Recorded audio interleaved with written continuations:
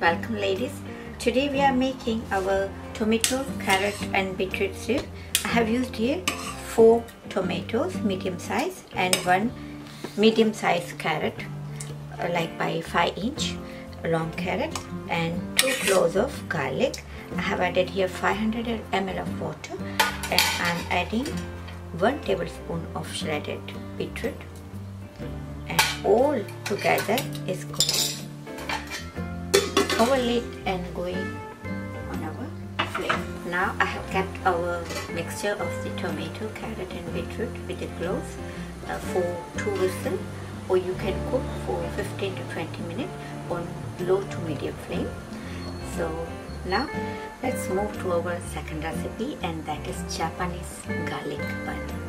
To prepare our Japanese garlic bun, I'm using here our dough.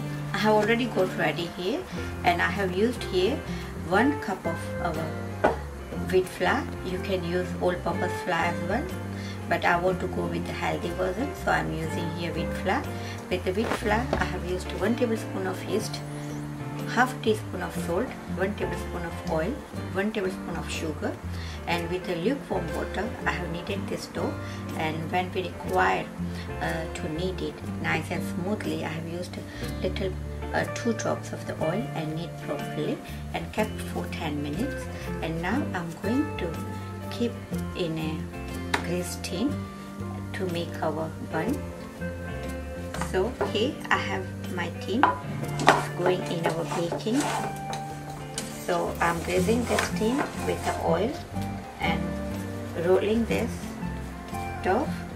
I have divided this in 4 equal size, and we are preparing our bun. So first I'm going to make it flat and then again roll it.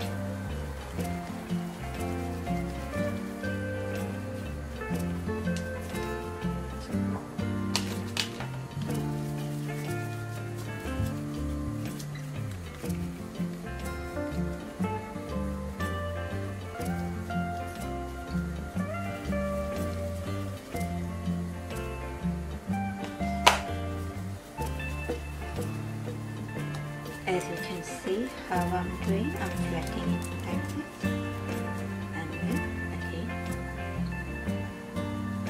making a roll. So here our 4 balls are ready, and I'm going to keep this for 30 minutes to brown it.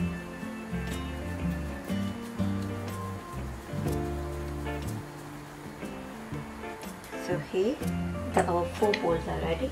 Cover with a cling film or plastic bag and keep in a warm place so it can rise nicely. After 30 minutes our bun is ready. I have applied butter on the top and preheated my oven for 15 minutes on 180-degree temperature, and I'm going to move it a little bit more on 200 and keeping our bun to cook it for 20 to 25 minutes, and after 25 minutes we will check whether it's ready or not. After 2 whistles, our tomato, carrot and beetroot with the garlic is ready. I'm going to make a nice pulp puree of this mixture in our mixture grinder. Here our puree is ready, and I'm going to strain with our strainer.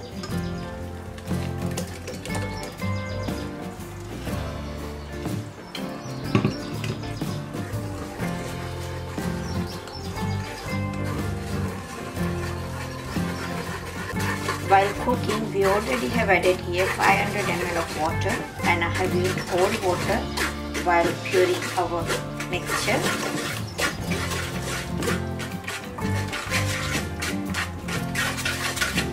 Carrot, beetroot and tomato is very good for your hemoglobin and to keep glow to your skin, your face. And carrot, we all know, is very good for hair, eyes and full of vitamin A. Tomato contains vitamin C, and beetroot is very good for our health, for blood purifying.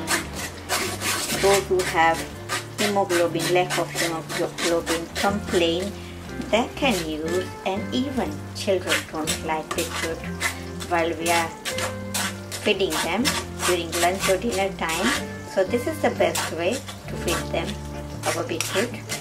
So now the pulp, I'm going to show you how it looks. You can see this is our puree ready, and I'm going to keep this on cooker on medium to high flame.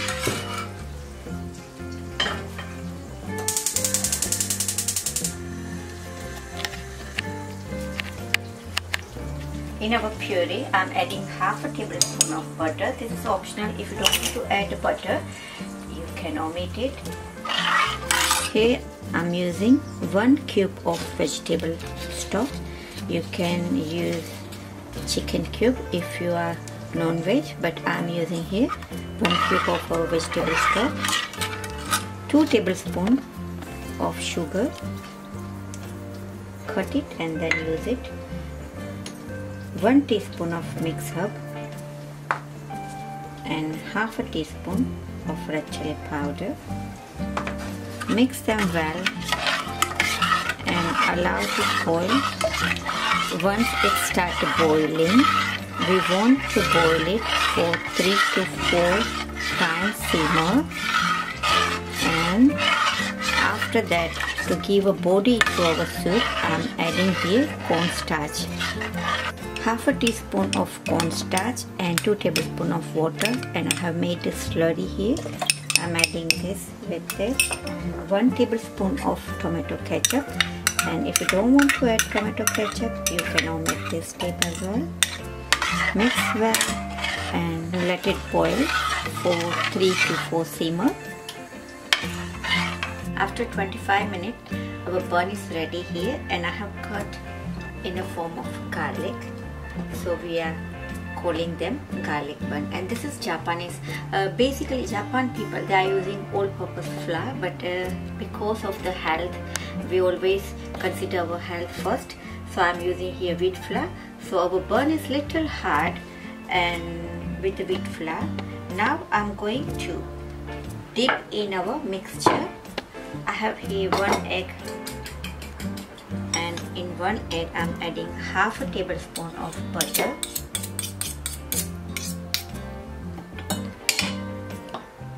half a tablespoon of chopped green coriander, salt per taste, half teaspoon of garlic mince, and half teaspoon of red chili flakes. Mix them well.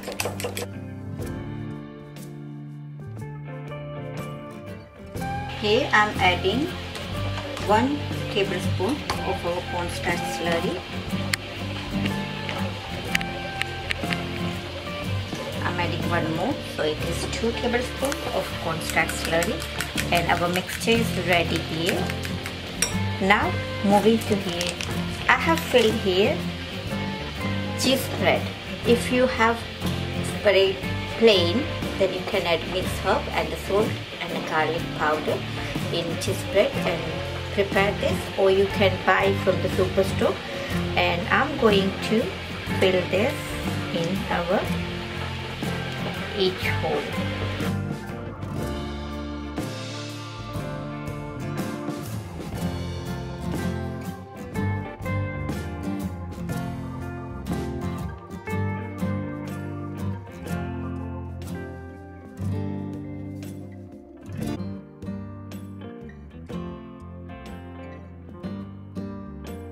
So now I'm going to give a wash of our mixture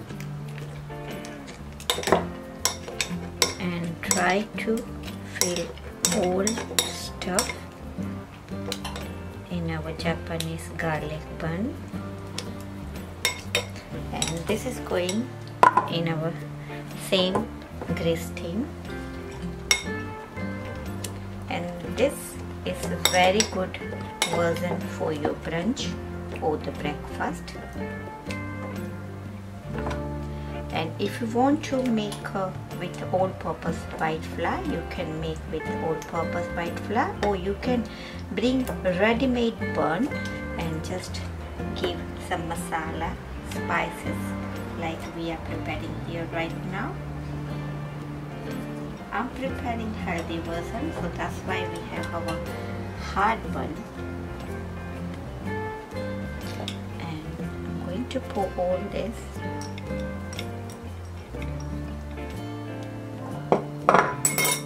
Again, I have preheated our oven here for on 180 degree temperature for 15 minutes, and I'm going to place this again for 15 minutes on the same temperature, 180 degree.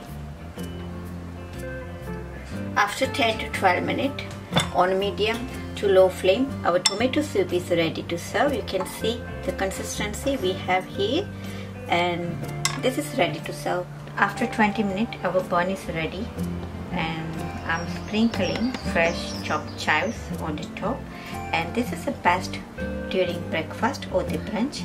Our Japanese garlic bun and tomato soup is ready to serve. Hope you all like it. Thank you for watching. Bye.